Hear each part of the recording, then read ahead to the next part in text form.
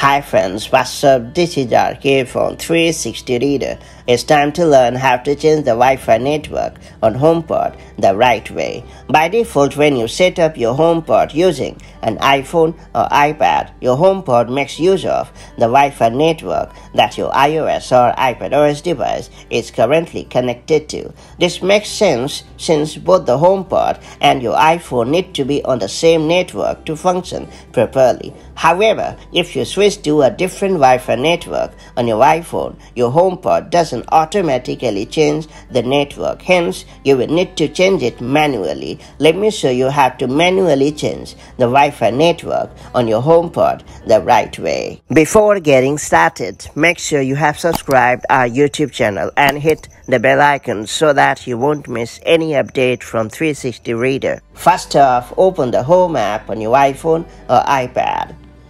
When you find your HomePod in the Home section or Room section of the app, you will see a yellow exclamation mark next to it indicating that there is an issue with your Wi-Fi network setting. Now long press on your HomePod to access its settings. Here at the top, you will be detailed why you are facing the Wi-Fi network issue. Now scroll down in this menu to access more options. Now you will see the message that your iPhone is connected to a different Wi-Fi network.